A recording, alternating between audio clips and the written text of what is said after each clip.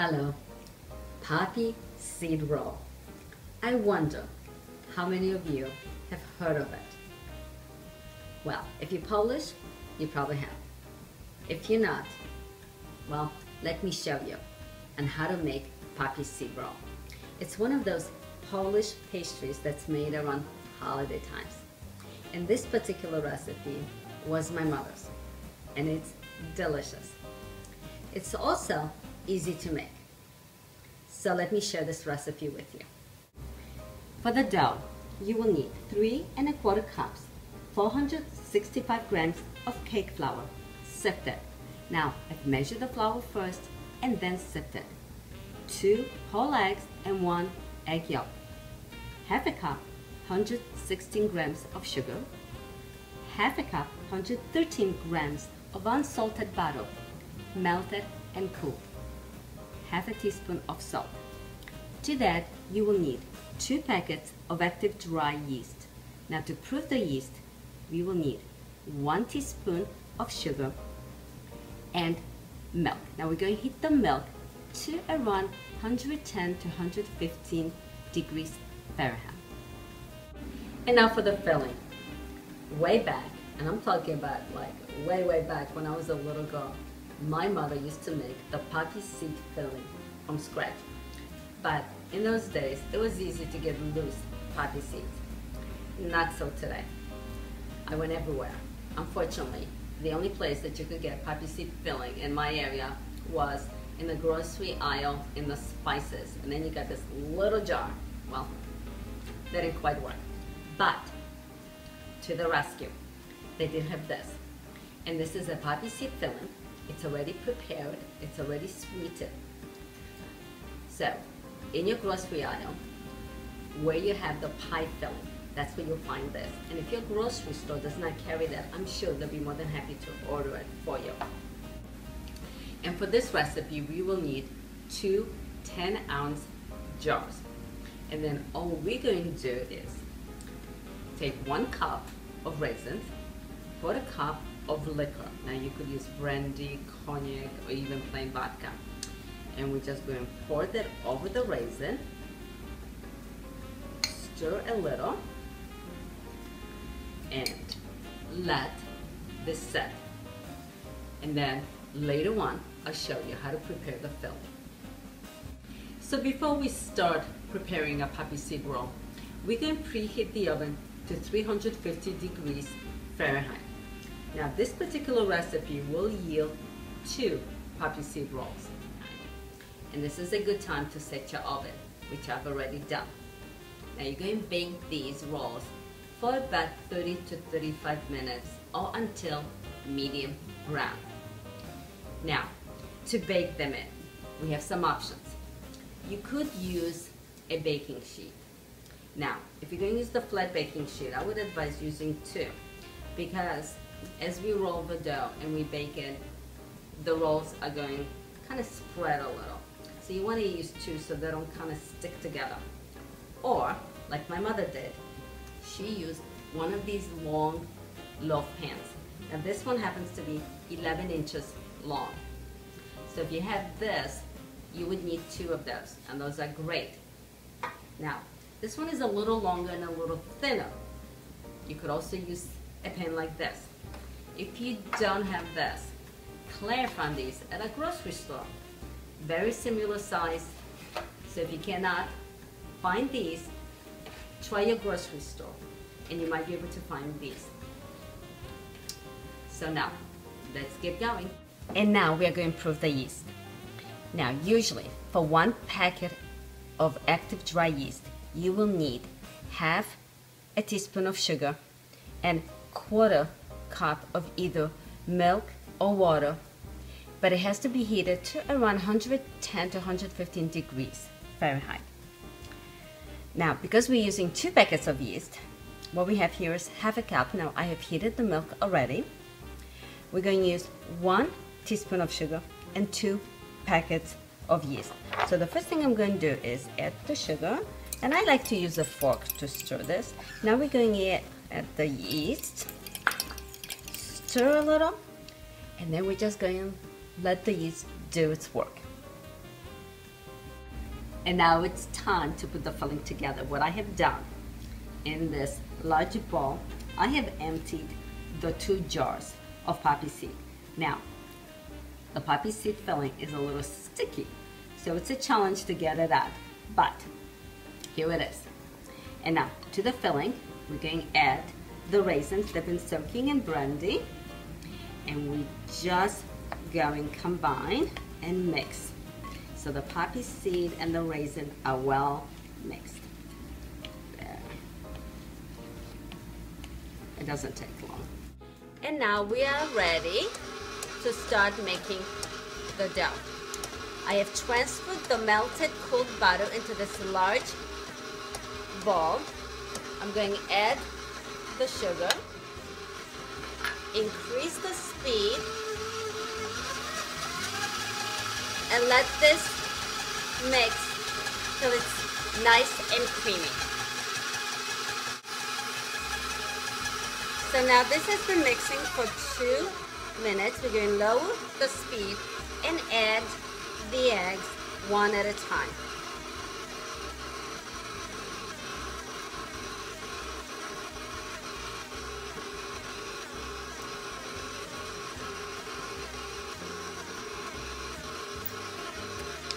We're going to increase the speed back up again and let this mix for a couple more minutes. Well, it's been 2 minutes. We're going to turn the mixer. We're going to lower the bowl. We want to make sure we scrape the bottom so none of the butter sticks to the bottom, and it didn't. Great. Okay. Next, we're going to raise the bowl, and now it's time to add the flour. So I have this attachment here from KitchenAid. I'm going to set this right here. This is a great attachment when you're adding a flour or any dry ingredient to the bowl. Here it is. Now we're going to turn the mixer on low, because we're going to add, first we're going to add the salt,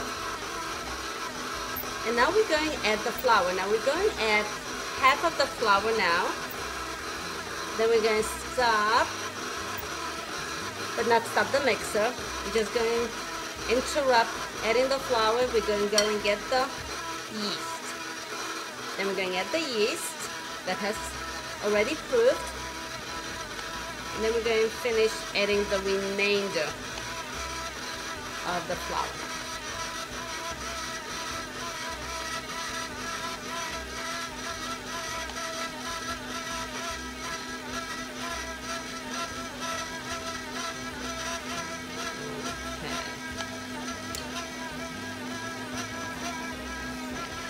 So here's the yeast.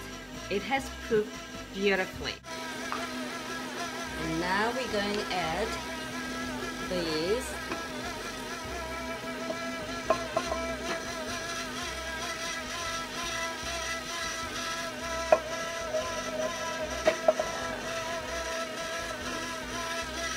Perfect. The attachment back on. And let's finish adding the rest of the flour. Once we finish adding the flour, we're going to let everything mix for about 2 to 3 minutes.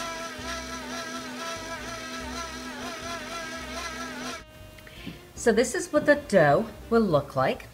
Now we're going to scrape the sides.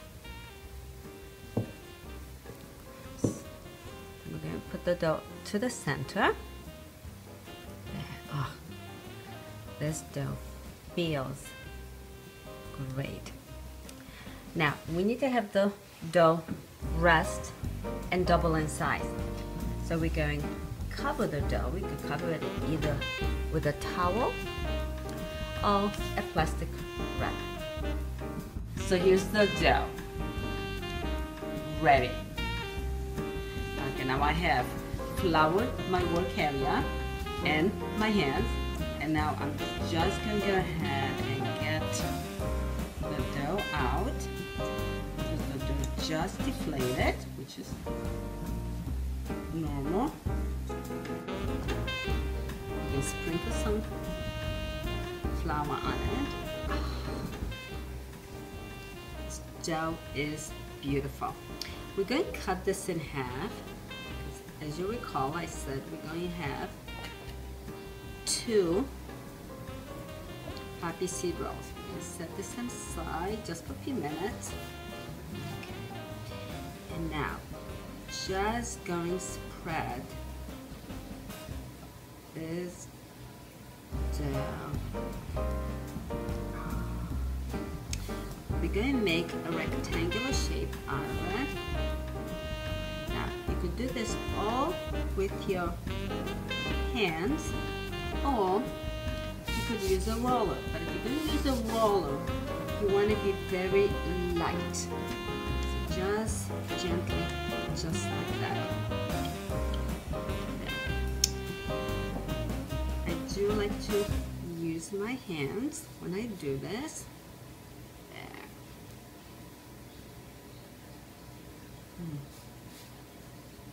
This dough feels beautiful. Okay, just keep spreading it. There. Okay. It's a great shape. Now, if you're wondering what size you want this, well, here is a pan.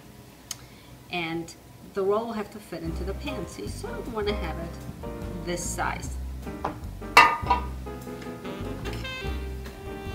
So now we are ready to do the filling. You're going to drop half of your filling right here and lightly spread, just like that. Great. This looks amazing. Now, once we finish rolling this, we're going to put this in a pan that we're going to bake. Now, then once this rises, okay, now we're going to do whitewash. All whitewash is an egg white with a little water, and this will give the roll a nice shiny look. So now we're going to take this pan, which I've already buttered. We're going to set this right inside just like that, and this fits beautifully. And now we're going to cover the pan. Now you could cover it with either plastic wrap or in our case a towel, and we're going to let this roll rest and rise. This should take about an hour. Well, it's been about an hour. So now we are ready to brush the roll with a whitewash. And now all whitewash is egg white with a little water. Using a pastry brush, we're just going to brush the top very lightly. So here's the poppy seed roll, ready to be served. And yes, you can serve the poppy seed roll just like that, or you could ice it. Now, to get the recipe for icing, go to our video, Decorating Cookies with Icing. And all you need is icing and a pastry brush to ice this poppy seed roll.